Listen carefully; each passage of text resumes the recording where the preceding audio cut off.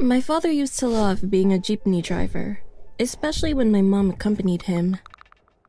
Mom worked as a sales lady in one of the local boutiques, but when she was about to give birth, decided to accompany my dad whenever and wherever he drove.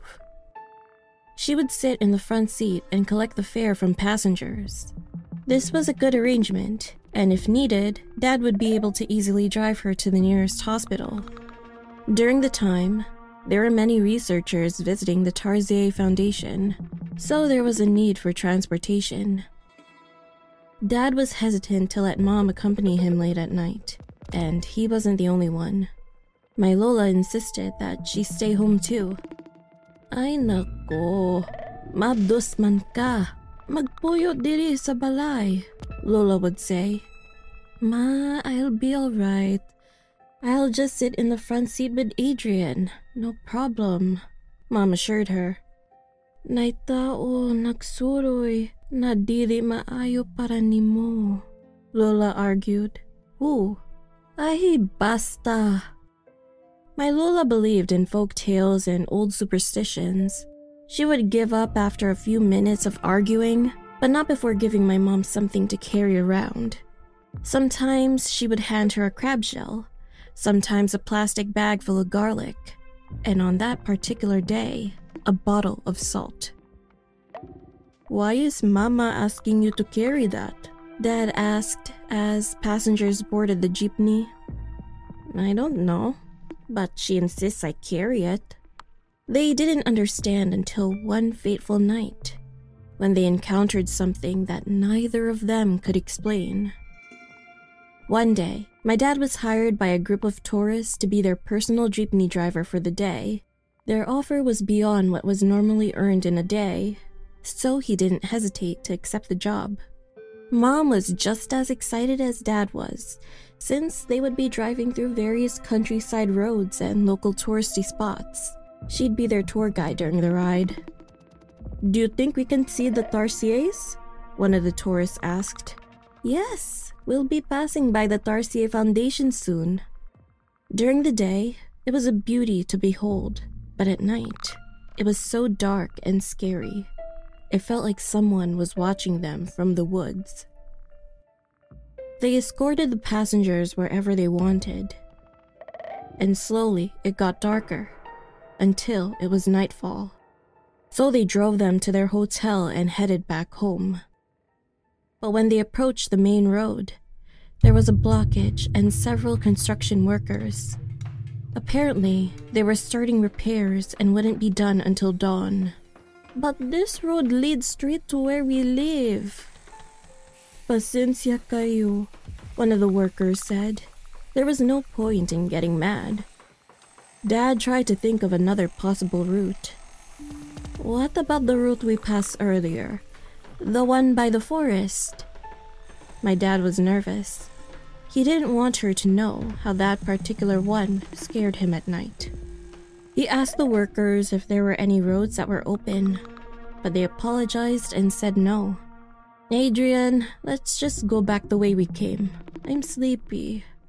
He let out a sigh, and after a few minutes, agreed. Dad turned the jeepney around and drove towards the route by the forest. It was completely dark, save for a few street lamps that were flickering along the road. Dad turned the high beams on and drove as carefully as possible. There was an eerie silence. This is nice, Mom said as she relaxed in her seat. We don't usually go home by ourselves. She could sense that he was anxious. I'll just sleep. She closed her eyes and fell asleep shortly after. My dad had to be calm since he was driving with his very pregnant wife. He took deep breaths and carefully drove along the road, humming a tune to pass the time. He tried to focus while ignoring all the sounds around him. It seemed like it was going to be a quiet drive when... His heart jumped out of his chest as he heard a very odd scratching sound coming from the roof of the jeepney. He stopped the vehicle for a bit and stuck his head out to see what it was. Nothing. That's very odd, he thought, then continued to drive. Perhaps it was a branch. He focused on the road while listening to my mom sleep. The sooner they got home, the better. He continued to drive through the dark road when my mom moaned and groaned as if she were having a nightmare. "Jer, okay ra ka dia?" he asked. When she didn't reply, he asked again, "Are you having a nightmare?" Again, no response. He slowly turned to see what was wrong and gasped. There was a long, thin black tube piercing Mom's stomach. It looked like liquid was seeping out of the hole, and she tossed and turned while still asleep. What was the black tube?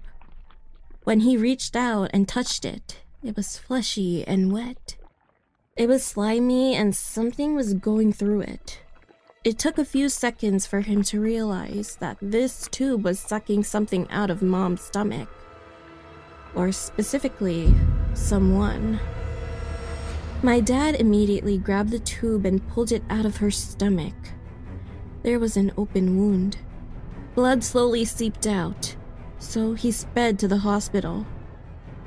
The tube slithered back into the hole through the jeepney roof, and suddenly there was a flapping sound coming from behind. He looked at the side mirrors to see what it was, and saw a horrifying creature flying towards them. It looked like a woman with long stringy black hair and blood-red eyes. She wore a tattered blouse and had no legs. She had long claws and large bat-like wings. Her mouth had large fangs and a black tube sticking out of it. It was her tongue. The creature flew towards them. Then it let out a screech as it increased its speed. Mom needed to be rushed to the hospital. It was the only thing Dad could think about. But then, the creature broke through the back of the jeepney, glass shattered everywhere. Suddenly, the adrenaline rush kicked in and he remembered the salt. Before the creature could insert its tongue into Mom again, Dad grabbed the bottle of salt from Mom's purse and sprinkled it on its tongue. Immediately, the creature started to screech again, but miraculously flew out of the vehicle. He didn't look back or listen. Mom was still fast asleep and clearly in pain. He continued speeding to the nearest hospital. As soon as they reached the main road, the screeches stopped. The creature was gone. But Mom was slowly bleeding out. When they got to the hospital, she was wheeled into the emergency room to have a C-section. Fortunately, the baby wasn't harmed. She was born prematurely, but otherwise healthy. While Mom rested, Dad tried to understand what just happened. Ay nako, thank you Lord. My Lola arrived. He told her about the creature, and as soon as he finished, she said that the creature they encountered was an abat, also known as a Manananggal. A creature that takes the form of a woman with a hunger for unborn children and organs. Every night, she detaches from her lower half, sprouts bat wings, and flies around in search of pregnant women. She would then lower her long black tongue and pierce through the pregnant woman's stomach to eat the unborn baby.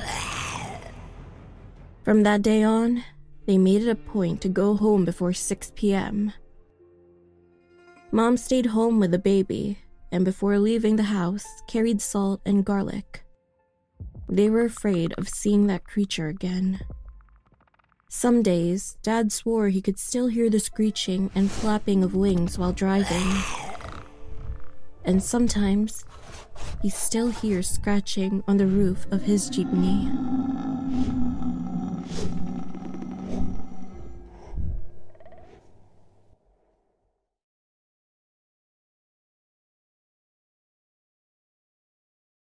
I haven't gone back to my homeland in over 2 decades. I miss the food, the culture, the people. Well, all except one. My best and worst childhood memories took place in Okinawa, an island in Japan famous for its beaches. Recently, I received a call from my older cousin Akito, telling me my aunt had Alzheimer's, but randomly remembered and asked to see me. I hadn't seen my aunt since I was a teenager, when she was still able to travel and visit us in the US. Enough time had passed, and I'm an adult now. I was ready to go back. Akito picked me up from the airport, and on the ride to his mom's house, we reminisced about what happened over 20 years ago when Sora was taken from us, and they almost lost me too. Sora was my cousin and best friend. She was basically a twin sister to me, being born on the same day. When we were 9, Sora and I were playing outside her house at our favorite spot under the trees with perfect shade. It was a hot afternoon, and my aunt left to run some errands, but would be back that evening. Sora brought out a box full of colorful threads, and we spent the afternoon sitting on the grass, making each other bracelets. I felt something was off. Sora mentioned she felt the same strange feeling too, like someone was watching us. We went inside the house to check if her mom had arrived, but she didn't. When we went back outside to clean up, we heard a deep, masculine voice. At first, we thought it was her older brother Akito, messing with us, but then remembered that he was accompanying his dad on a business trip. Sora was brave. She went near the tall trees where the noise came from. I followed her, holding her hand as we peeked behind them to see who was hiding. And that's when we saw a white, tall figure quickly shift. The sight brought chills to my bones. Then we heard the noise again. I followed Sora, tightening my grip, and looked up, almost breaking my neck. A lady about 8 feet tall was smiling down at us. She had long black hair and wore a white dress with a white sun hat. She was grinning from ear to ear. The lady quickly vanished when Sora's mom came home and found us. Her mom wondered why we looked so pale, but we didn't bring up what we saw, in fear of her blaming our overactive imaginations. My mom picked me up, and I still heard the rhythmic deep sounds. Sometimes I'd catch a glimpse of her peeping through the window at night, making that dreadful sound, then disappearing as if we were playing a game of peekaboo. Whenever I was accompanied by an adult, she'd leave me alone. Sora also reported hearing the strange sounds too, particularly at night. She also overheard her mother's voice calling from outside her window, but she was sleeping with her mom due to nightmares. When she turned around, her mom was fast asleep. Sora and I didn't see each other again. We both became very ill. My parents wondered why I had been acting strange, so I told them the truth about what we had witnessed. I was afraid that they wouldn't believe me, but when my father learned that we had seen an 8-foot-tall woman, he demanded I tell him more. My mother exclaimed that Sora and I had been marked by the Hachishakusama, the 8-foot-tall woman of Japan.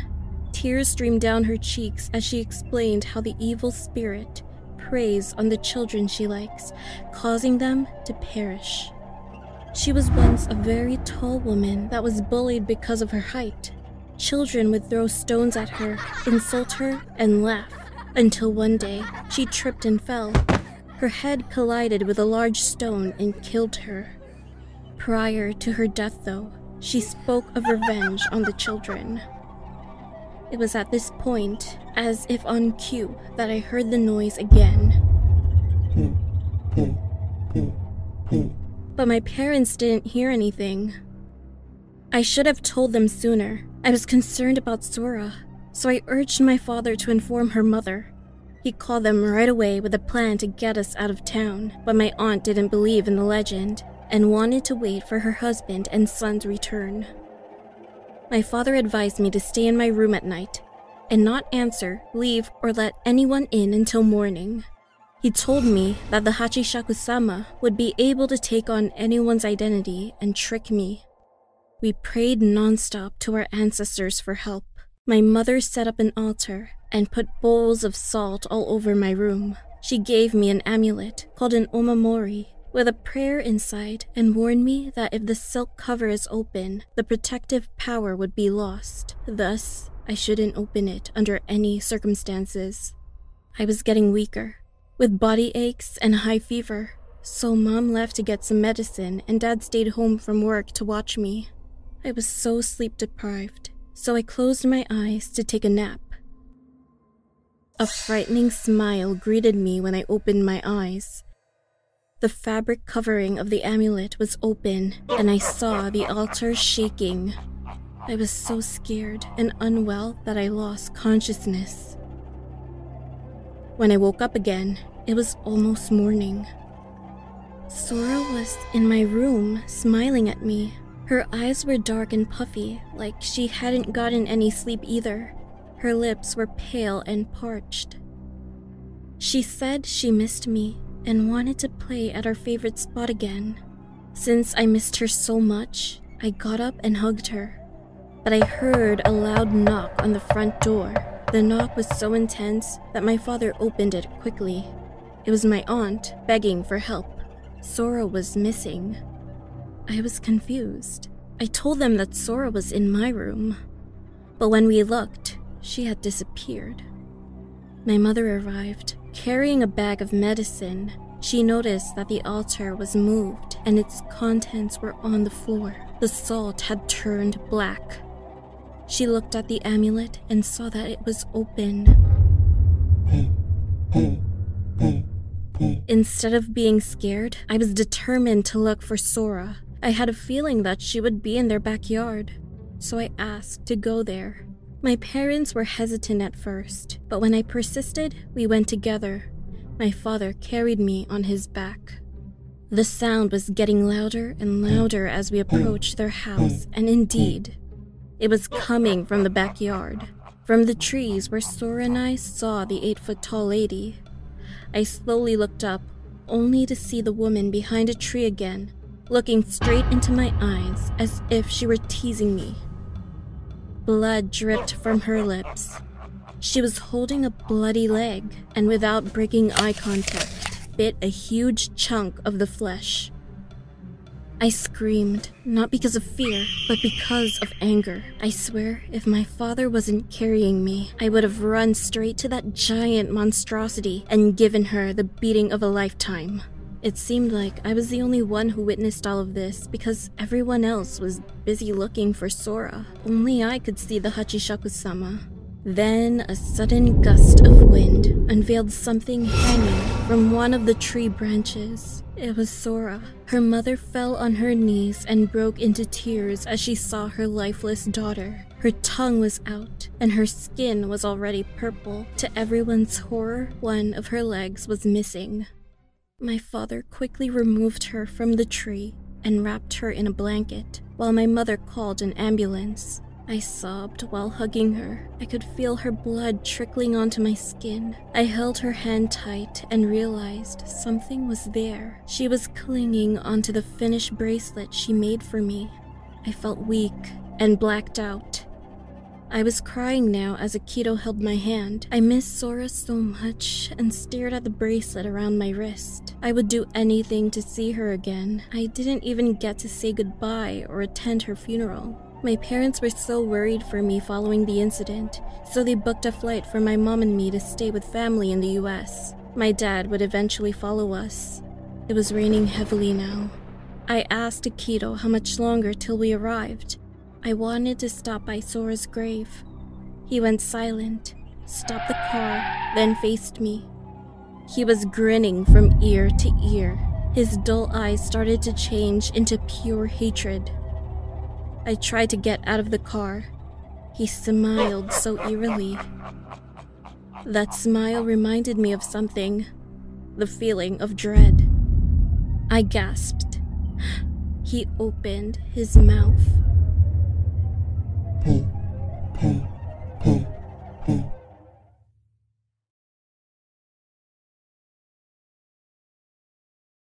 My friends tried to warn me. I wish I had listened. Following graduation, I hiked the entire Appalachian Trail. It was a lifelong goal of mine. Yeah, walking more than 2,000 miles sounds insane. My friends told me that it wouldn't be safe, that I could get hurt or die, and no one would know what happened to me. I knew it would take months, that I'd be putting my life at risk, but I also knew that if I hadn't done it then I never would have. It took months of planning, finding the right gear, shoes, clothes, sacks, a sleeping bag, stove, and canisters. And of course, protection. My plan was to enjoy the adventure and take my time. I averaged around 20 miles a day by foot. Every 4 days, I would stop at a small town and treat myself to a hostel and burger. But most nights, I'd camp out under the stars and eat a lot of tuna packets and nuts. Being a young woman all alone was definitely scary at times. I tried not to stray too far into rural areas and kept note of my location at all times. There were campsites along the way that helped me not feel so alienated. I made some friends here and there and learned a lot about myself. And I met Pete. He was so worldly and charming. Originally from Scotland, one of his dreams was to hike the Appalachian Trail too. He had family back in North Carolina. His ancestors were some of the first Scottish settlers to immigrate to North Carolina in the 18th century. Things escalated rather quickly between us, but when you're in the middle of nowhere with death watching your every move, it's fate when you randomly come across another human being. And it was nice to have a buddy. After months of traveling by foot, we were nearing the end of the Appalachian Trail. We were somewhere in New England, along the Berkshires in Massachusetts. We set up camp one evening, and Pete and I headed to bed like we usually did when the sun set. In the middle of the night, we woke up to heavy rain. It was odd because there wasn't a single cloud in the sky during the day, but I learned that you can never really trust Mother Nature. Then, in the far distance, we heard screams. It sounded like a woman and baby crying. Maybe someone's hurt. Pete tried to calm me down and told me to ignore the sounds, that it was just a wild animal, and that we shouldn't leave the tent, so we fell back asleep. When I woke up in the morning, I turned around. Pete was gone. Maybe he left early to look for breakfast, so I closed my eyes and fell back asleep. I woke up an hour later, still no sign of Pete. I started to worry and remembered last night. The screams and sudden storm. I looked all around, calling out for him with zero luck, so I contacted the National Park Service 24-hour dispatch communication center and filed a missing persons report. I waited a day. They couldn't find him. What made it even more bizarre was that there was no sign of struggle in the campsite. No scratches, no footprints. It simply looked like Pete got up in the middle of the night and left. I tried to come up with a logical explanation. Maybe this was Pete's way of breaking up with me. The park ranger tried to urge me to remain calm and that they'd keep looking for Pete. I promised myself that I would finish the trail. The plan was to continue in the morning. I couldn't sleep that night, so before leaving, I decided to hike up a summit to catch the sunrise. Big mistake. Never walk around at night, especially by yourself. It was around 4 a.m., and I had my handy-dandy headlamp guiding me. But of course, the batteries died. It was pitch black. I was fumbling around in my bag, trying to find my spare batteries when I heard footsteps. Pete? Absolute silence. No crickets, no birds. The noisy critters went silent. Just footsteps. Believe me, I've done my research and heard crazy stories from other hikers. But generally, when you hear anything strange when you're in the middle of nowhere, ignore it. Don't walk towards it. Don't be curious. It didn't happen. Remain calm and carry on. Well, easier said than done. My heart was racing. I finally found some spare batteries and debated whether or not I should continue up the summit or head back down. I looked around, trying to figure out the best path, and had to do a double take when my light caught something in the trees. It was 8 feet tall. As soon as I saw its glowing eyes, I looked away. I'll never forget how it looked. It was emaciated, with its rib cage sticking out of its flesh. It looked like death, with its ash-gray complexion, empty eye sockets, no lips, and yellow, sharp fangs and claws. Everything about it was tattered and bloody, and the smell was like a decomposing corpse. I tried not to puke. My arms were covered in goosebumps. I knew I wasn't safe. I quickly looked away from the trees and started walking away from the sound. When I stepped on something, I looked down. It was Pete's sneaker. That's when I started hearing distant screams as if a man was crying for help. Gia! Help! Pete? No, it couldn't be. It sounded like Pete, except it was like a deep, hoarse growl. It went silent again. Don't acknowledge it. It doesn't exist. I kept reminding myself, it's not him. I wanted to run towards the sound, but my body's reaction told me otherwise. It was like a feeling unlike any other I'd ever felt. I felt like I was being stalked, like I was someone or something's prey. Slowly, I quietly walked away, trying not to make a big deal out of it, and to walk with intention. I kept my arms by my side. I didn't make any sudden movements because I knew I could never outrun whatever it was. And I prayed as hard as I could. Gia! The voice echoed across the dark forest, and I couldn't resist any longer. I looked back and saw the creature again, staring at me. This time it was eating something. Or rather, someone with red hair. Pete? I watched as blood slowly trickled down its face and fangs. Pete's body was decapitated and completely shredded from its sharp claws. It licked its lips and growled in satisfaction. I screamed and immediately ran away as fast as I could.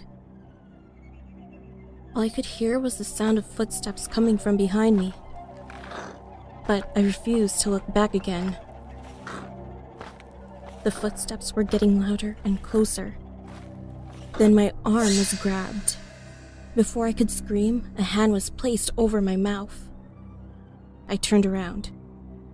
Shh, don't say a word. It's not safe here. Follow me. He led me down the summit, and when I looked up at the sky, realized that the sun was rising. You're safe now. You shouldn't wander around when it's dark. I'm Achak. Thanks for the help. I'm Gia. What was that thing? An evil creature. A malevolent, cannibalistic being. Wait, do you mean a Wen? Never say its name. Sorry. I thanked Achak and offered him breakfast. We talked a bit more and I learned a lot. I learned that I was on sacred but stolen land. So the creature wanted to scare me off or kill me. I told him about Pete. Achak had a very solemn look on his face, but didn't say anything. Do you think? Maybe. Just count your blessings, because you're alive. I couldn't help but cry for a moment. When it was time to part ways, Achak told me that I wouldn't be safe. You might think I'm crazy for still wanting to do this, but now I feel like I really need to. Not just for me, but also for Pete, if he really is gone. And I have friends waiting for me. Then I'll accompany you. You really don't need to. I insist. And no one knows these areas better than I do. Besides, I have family up in Maine that I should visit. So we headed out the next day. And Achak really did know what he was doing. He came prepared. Salt, silver sage, and a large caliber rifle. In case we came across the creature again.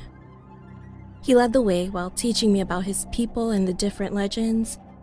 He taught me how to properly fish and hunt for food, and how to kill the creature with silver and fire. I felt safe, like I was no longer being watched. He also made sure I was never out late at night, and that a fire was always burning. We finally reached Mount Katahdin, Maine's highest peak, which marked the end of the Appalachian Trail. We hiked up the summit, and it was exhausting, but well worth it. Because I did it. More than 2,000 miles and about half a year later, while meeting some pretty remarkable people along the way, and even coming close to death. Life has never been the same. I really did learn some valuable lessons, like how you should always respect the land you walk on. You never know who or what is watching.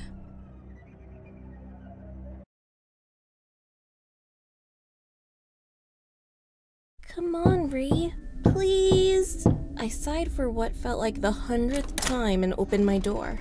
Her pouting face and red cheeks were nothing new to witness whenever she wanted something. I already told you no, Joe. Why not? 'Cause I'm gonna spend Mardi Gras with my friends tomorrow, and I don't want my little sister crashing my style. It irritated me how she always got what she wanted whenever she pulled the crocodile tears. I was determined not to fall for it anymore. But you never want to play with me anymore. Don't you like me? I had to get her off my back in a way I knew only an 8-year-old would fall for. You really want to come out with me tomorrow? She nodded. The only way for you to do so is if you pass the Big Kid Challenge.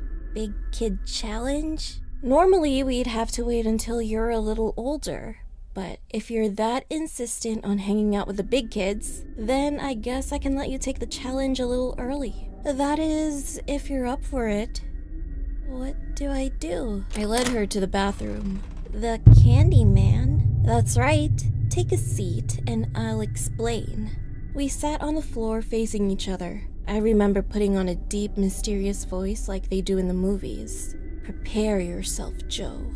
This will determine if you can be considered a big kid. Joe gulped. According to legend, if you chant Candyman 5 times in front of a mirror, he'll appear behind you. But who is he? The legend dates back to the 1800s. The Candyman was the son of a slave who grew up on a plantation. One day, a wealthy landowner wanted him to paint his daughter. However, the landowner didn't realize that the Candyman and his daughter would eventually fall in love. When the girl's dad found out, he was mad. He organized a lynch mob to hunt down the Candyman and kill him because he was a black man. You see, back then in America, slavery was still very much a thing. There was so much hatred and racism, and poor Candyman fell victim to it. He tried to run, but eventually they cornered him in a barn and cut off his right hand with a large blade. Joe was trembling now. However, it doesn't end there, Joe. They smeared his body with honey and watched as bees stung him to death, then burned his body into ashes and scattered them. But as you know, he isn't really gone. Evil racists turned him into a spirit hungry for vengeance, and now summoning him through a mirror gives him the power to kill. What does he look like? The Candyman is a tall man who wears a brown fur trench coat and leather shoes. Remember the hand he lost? Now he has a bloody hook that he uses to gut his victims. But that's not all. The trench coat he wears, he uses it to cover his gross skinless ribcage, where he keeps a huge nest of bees. After he died, he rose from the grave and became a vengeful spirit that torments anyone who dares question his existence. And now it's time for you to do the Big Kid Challenge. What do I have to do? You have to summon the Candyman by calling out his name 5 times. Her eyes widened and look into the mirror. Do this and you can come with me. Unless you can't. I'm not afraid. I'll do it. Okay, I'll stand back here and watch. I watched as she closed her eyes and began to say Candyman 5 times. Candyman.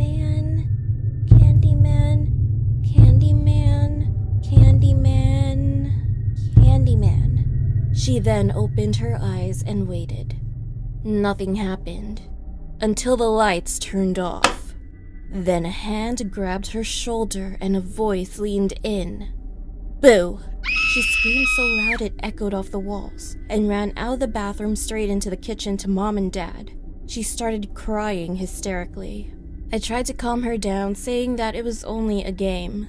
But the red eyes... Huh? After explaining the situation to my parents, I was left with two choices. Either take her out and make sure she had the best time in Mardi Gras, or stay home and be grounded. My choice was pretty obvious. However, I was under the instruction that I must never let her out of my sight, and I had to do whatever she wanted. I reluctantly agreed, and the next day, we left around noon. The festivities were booming as my sister reveled in it all. She was overjoyed despite what happened yesterday. We did everything she wanted, visited all the stalls, and ate all the food. I remember feeling exhausted as she dragged me everywhere. As we rested underneath a tree, I spotted my friends. I told her I would be right back, and she grabbed my arm and whined. She frowned, but slowly let go. My friends introduced me to Mitch, who was in our class. He was so cute. We talked a lot, and I felt on top of the world. When I checked the time, it was half an hour later. I swore under my breath and told my friends I had to leave. I knew Joe would be pissed. However, when I returned to the tree, she wasn't there. I walked up to a man selling cotton candy and asked him if he had seen her. I gave him a brief description, and he recalled her buying cotton candy, then waiting under the tree with a frown on her face. I felt extremely guilty, but what he said next made my blood run cold. Just before I came, she took off running. I asked him which way she went, and he pointed down the street. How could I be so stupid? I allowed myself to be sidetracked, and now my little sister was missing. I knew Mom and Dad would be furious when they found out, but I didn't care. I just wanted to find her. I ran and screamed out her name, but nothing. The sun had already set now, and the streetlights were coming on. My legs were on fire, but I wasn't ready to give up. From the corner of my eye, I managed to see bright pink quickly shifting from my vision. I realized it was Jo. She was running away from the main street with a speed I didn't know a small 8-year-old could possess. I darted off after her, screaming for her to wait. She didn't hear me. The festivities were growing louder, and there were a lot more adults out. I tried my best to push and squeeze my way through the crowds. I kept my eyes solely on my sister. Because of all the bodies blocking my way, she gained some more distance, and I was afraid I'd lose her again. Jo was gradually running away from the festivities towards a less populated area, making it easier for me to see her, but still ignoring me. Then she bolted inside of an old public bathroom. I didn't hesitate for a second when entering, but just as I was about to open the door, a loud scream pierced my ears. I froze as I gripped the door handle. Part of me wanted to let go and run as I instantly recognized her scream. I took a moment to steady my breath and went inside. The smell was awful. It was as if no one cleaned the bathroom in years. I had to pinch my nose. The lights were flickering, buzzing loudly. Jo? No response. With a shaky breath, I slowly approached the stalls. There were 4 of them, all closed. One by one, I opened them, cringing by the creaking of the door. She wasn't in any of the first 3. But when I got to the last one, my heart pounded so loudly I thought it was gonna burst. The door popped open from the other side. Bees flew out and surrounded me as I screamed and fell back. I swiped and kicked away as I cried, feeling my pants get warm and wet. Then suddenly, the bees scattered and disappeared. I opened my eyes and gasped in horror. A large man wearing a long furry trench coat was towering over me with a smile on his face. I covered my mouth as I stared at his chest. It was skinless and mutilated, with nothing hiding the disgusting flesh and bees. He raised his right arm up. I stared at the large hook. "You're real?" Ah, so you know who I am. Worry not, child. I have not come for you. He walked towards me and smiled so sinisterly, I backed up even further, ignoring the pain in the back of my head as I hit the sink. I have come to thank you. What? Yes, for I have been waiting for a naive soul to bring me back. He slowly caressed his hook against my cheek, then raised my head up, examining me. To be so young and irresponsible, absolutely marvelous. He stood up and covered his chest. Farewell, I do hope to see you again soon. He chuckled darkly. Oh, and do mind your sister in there. She had quite the experience. And with that, he walked out the door and out into the night. I don't know how long it took for me to compose myself, but the moment I did, I slowly walked up to the stall and opened it. The last thing I remember was screaming my lungs out as I collapsed to the floor in a pool of my own sister's blood.